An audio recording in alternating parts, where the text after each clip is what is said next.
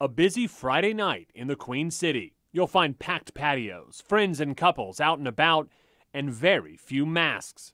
The pandemic, for now at least, appears to be in retreat. The issue always is, will a variant emerge that are the immunity we've developed because of vaccination or having had COVID is no longer effective against? That's always the wild card in this. I don't believe that's going to be the case. Case numbers in North Carolina are falling dramatically, from 11,000 positive cases in a single day last month to less than 2,000 in one day this week.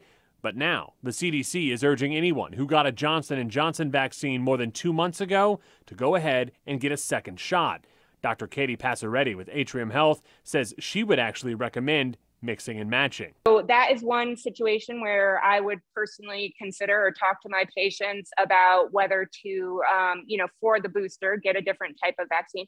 The CDC says anyone who is 65 and older, has pre-existing conditions like cancer, diabetes, or heart disease, or anyone who works in a high-risk field should get a booster shot. For people who don't fall under those categories, health officials say the original shots you got should hold up just fine. The individuals who are having higher numbers of severe post-vaccine infections ending up in the hospital are the elderly, the immunocompromised, the people with other medical problems.